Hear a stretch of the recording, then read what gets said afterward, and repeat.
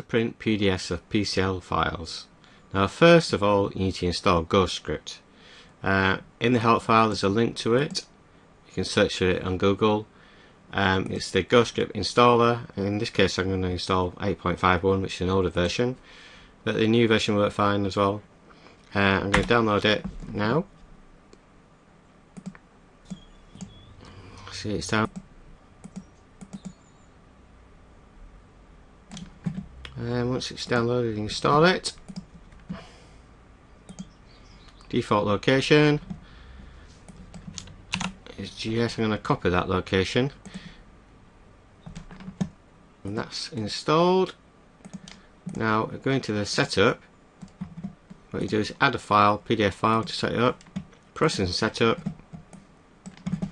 In this case I want to enable command line scripting.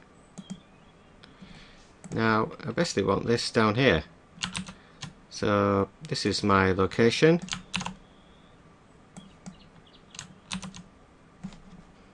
You can actually navigate to it here in Explorer. It's actually under x86 in this case,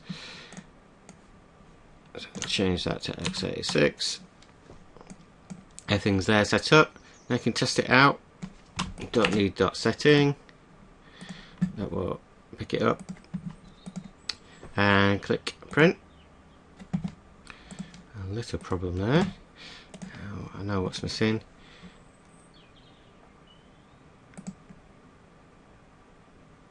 It is the command at the end. And then click print. You can see it's processing file now. It should print out as a PCL file on the printer.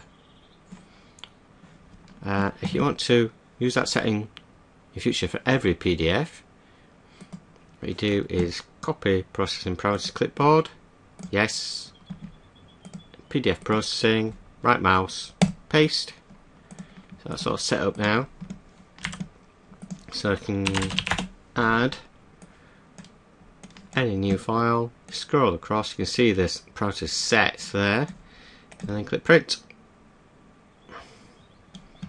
If you need to change any print settings, you go on the GhostScript website, you can change how it processes the PDF files, because in here you can see the parameters that it's passing to GhostScript to actually create the PCL file from the PDF. And you can change that to how you want it. Give it a try.